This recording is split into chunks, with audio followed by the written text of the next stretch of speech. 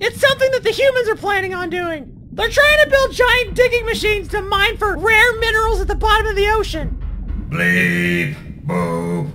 It's gonna create huge plumes of dust, debris, and waste underwater that's gonna wreak havoc on all of our ocean ecosystems. And the humans are gonna be able to ignore all this devastation because they don't live down here. Error, file not found.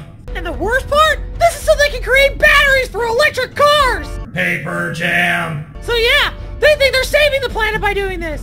Sacrificing one ecosystem for another, basically. Out of black ink. Your trial of Bloop-Rar has expired. Would you like to purchase?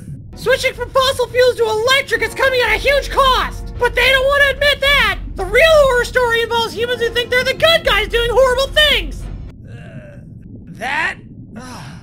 Good God, Hugh! Yeah, that's a scary story, alright!